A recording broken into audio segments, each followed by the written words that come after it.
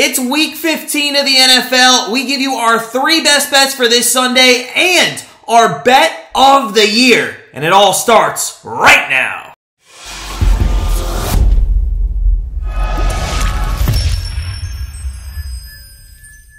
Hey guys, it's Matt from GrandstandBettors.com, and we give you our best 3 bets for week 15, and we have our bet of the 2022 NFL season. We'll get to that in just a moment, but first, make sure you go ahead and hit that subscribe button. You don't want to miss any of our free picks and predictions all throughout the year. And while you're at it, smash that like button if you are ready for another fun-filled Sunday in the NFL. And are you ready for our bet of the year? We're going to get to that again in just a moment. But without further ado, let's dive into our first play here of Week 15 in the NFL and start with the Detroit Lions versus the New York Jets in the 1 p.m. Eastern time slot. Jets favored by 1 point here. The over-under is 43.5. Lions, they have won 5 of 6, and honestly, their schedule is set up for them to make the playoffs if they can take care of business on the field. They have the Jets, Panthers, Bears, and Packers to finish out the season. They only sit 1.5 games back of the New York Giants and the Washington Commanders, who actually play each other this week. Now, I'm not sure we are still used to saying this, but the Lions' offense is what has propelled them into this position. They have a top 5 scoring offense. They're putting up 27 points per game, and they're top 5 in yards per game. And Jared Goff hasn't looked half bad, especially in the back end of the season. In the last 5 weeks, he has 7 touchdowns and no interceptions. Now, in the previous 9 weeks, he had a 2-to-1 TD to INT ratio. So, yeah, if Goff can continue protecting the football and putting up points with this offense, they should be easily able to win 3 of the last 4 games and maybe sneak into the playoffs. The rushing attack has also helped this offense as well, but they're really utilizing them inside the red zone. Williams and Swift do not have huge rushing numbers on the season. Both have only combined for 1,100 yards, but they have 18 touchdowns combined. This week, this offense is going to be going up against the 4th best secondary in the NFL, so we would expect the Lions to lean a little more heavily on that rushing attack, especially since the team is averaging 4.5 yards per carry. So, what about these New York football Jets? Well, they find themselves in a similar position in the playoff picture on the AFC side of things, as they are on the outside now looking in after losing 3 of the last 4 games. Mike White, who has started the last 3 games for the Jets, took a huge blow to the ribs in that loss to the Bills, and it was just announced yesterday that he will not start. It will be Zach Wilson under center. Over the last 3 weeks, with White at the helm, they are 1-2. You might assume that was because of their backup quarterback, and they were unable to probably move the football. However, if you assume that, you're wrong. Over the last 3 games, the Jets are 3rd in the NFL with over 420 yards per game, and Mike White has had the 2nd most passing yards in the league over those 3 weeks. So then common sense would tell you that their defense is what's letting them down. Well, again, you would be wrong. Over the last 3 weeks, they have given up the 2nd least amount of yards at only 270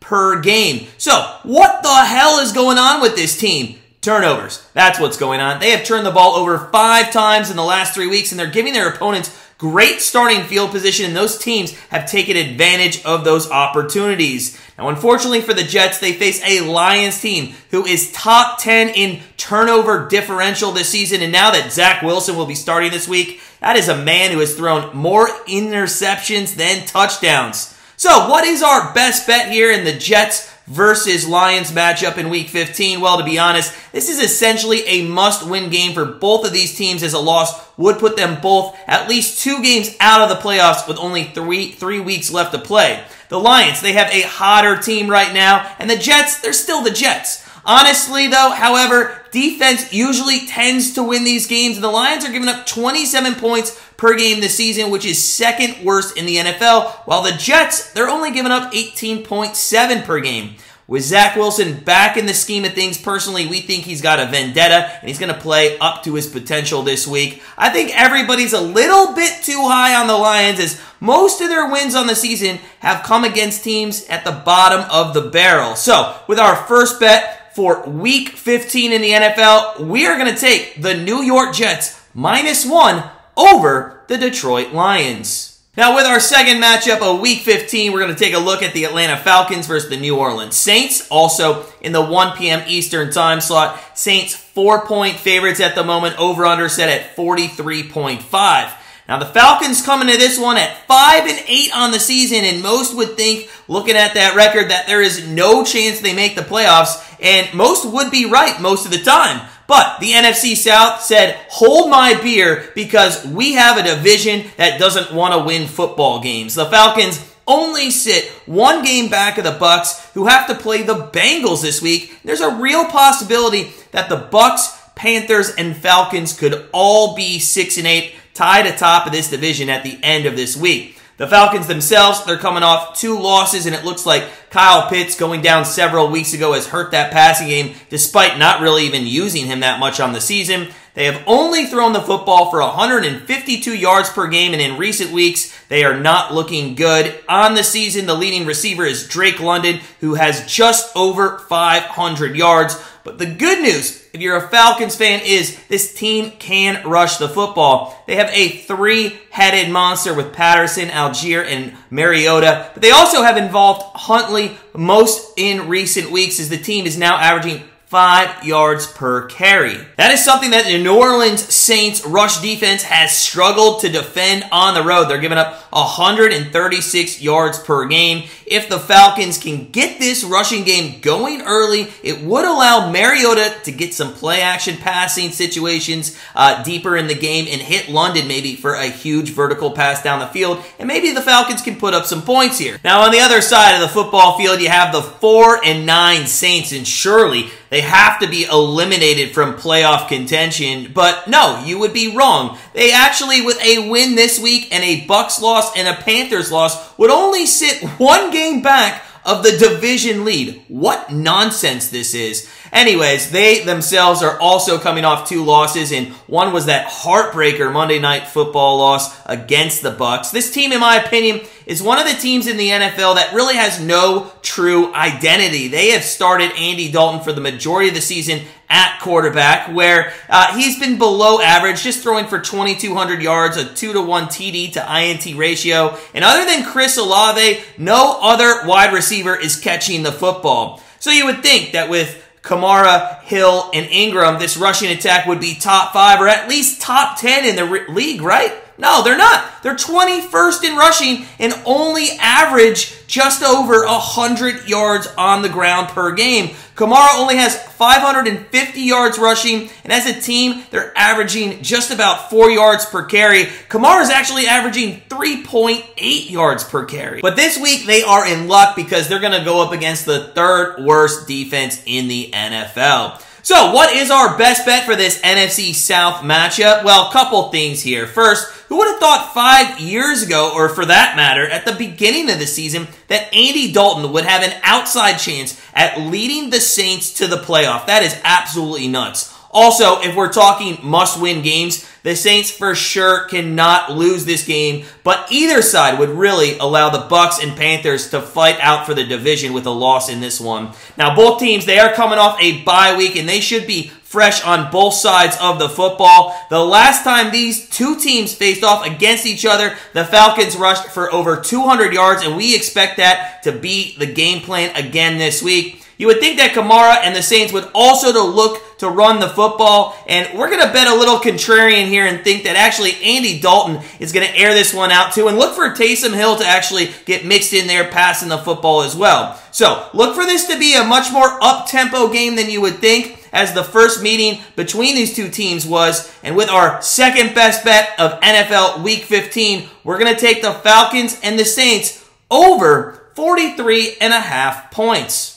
Now, before we get into our best bet of the year, just a reminder to head on over to grandstandbettors.com, become part of our family, and start living that grandstand life. But as we mentioned, we do have our best bet of the year here in Week 15. It's our 2022 NFL best bet. This is a game that is on our member card. It's the Tennessee Titans LA Chargers game at 4:30 p.m. Eastern. Now, like every year, we hold ourselves accountable for calling this our best bet of the year. And in the comments, make sure you give us a punishment if we don't get this one right. We will pick a punishment within reason and do it live on an upcoming stream in week 16. But that is a big if, because last year's bet of the year was an easy winner, and we feel confident in this one too. Chargers in this matchup, they're a 3-point favorite coming into it. Over-under is 46.5.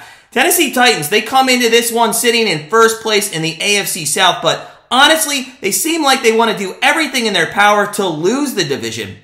Good news for them is no one else in the division wants to win it either. So as long as they essentially win the last game of the season against the Jags, they should be division winners no matter what happens the next 3 weeks. Although that might not be so easy to do, as they have now lost 3 in a row, including one to the Jags last week. Now, Tannehill has had a down year, only throwing for about 2,300 yards and 13 touchdowns. And if Derrick Henry wasn't on this team, they might historically have one of the worst offenses ever in the NFL. Henry has 76% of all rushing yards for the team with 11 touchdowns, which is nearly half of all the Titans' touchdowns on the season. The offense at the moment is 4th worst in the NFL, averaging less than 300 yards per game. Their leading receivers, Robert Woods, who only has 400 yards on the season. And it really seems like their only plan of attack is giving Derrick Henry the ball and letting him do his own thing. And honestly, they shouldn't change it this week. The Chargers, they have the 5th worst rush defense in the NFL.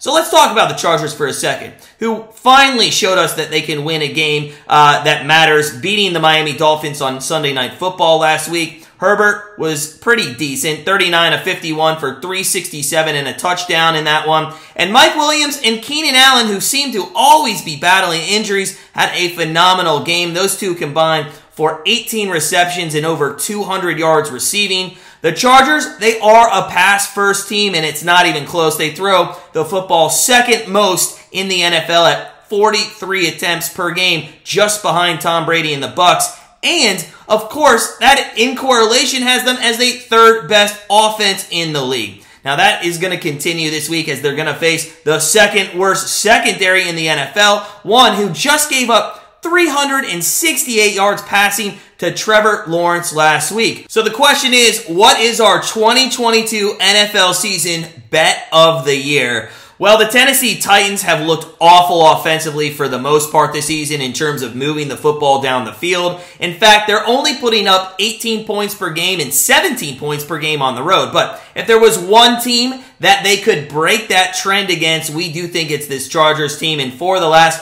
5 weeks, the Chargers have given up 22 points per game or more. And in 2 of the last 3 home games, they gave up 30 points or more. And with the Chargers putting up 43 pass attempts per game against the 2nd worst secondary this week, this one might be in for kind of a back and forth up-tempo game. So with our 2022 NFL bet of the year, we are going to take the Tennessee Titans and the LA Chargers over 46.5 points. Again, in the comments, let us know what our punishment should be for not telling you a correct bet if this one doesn't come to fruition. If it doesn't hit, we'll pick one of those punishments and do it live again in week 16.